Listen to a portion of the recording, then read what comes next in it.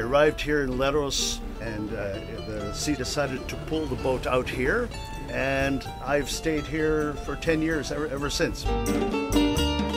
When the weather's bad, all sailors just look to see where they can dive in so that they're in good shelter, and Laki is probably one of the best in the Dodecanese.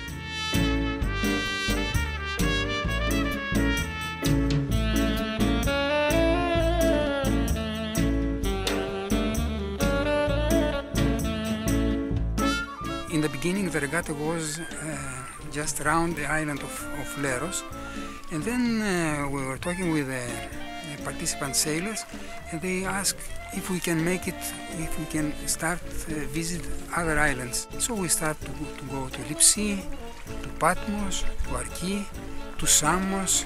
Win with the Meltemi, there's always small bays that you can go either north or south that are very, very nicely protected.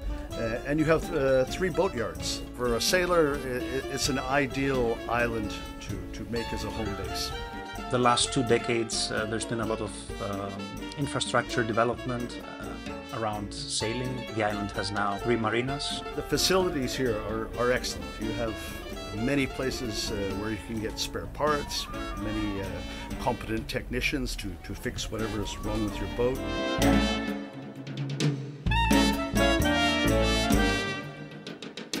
Marina is very, very safe, very secure. From my opinion, the most safe what I met.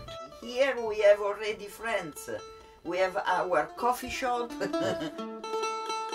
And if you go around the island, you have so many other bays. You have Zero Campos, you have Pandeli, you have Blefutis. We enter more and more in the society, in the life. It's maybe only half an hour, and then you can set off to wherever you want to go, and there's so many. That's why Leros is so good. You have the Bay of Alinda that is protected from the south winds. You have the Bay of Laki, which is protected from the north.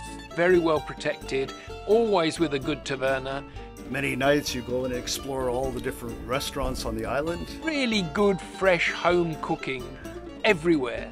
We go around and we know everything of the island. Way the wind's blowing. Yeah. And they're all good. They're all good. They're all They're good. all good. You know? I always get sad at this time of year because it's the end of the season and you're pulling the boat out and you have to say goodbye to the island and say goodbye to your boat. It's, you know you have something to look forward to. So in 6 months I will be back and back enjoying this lifestyle.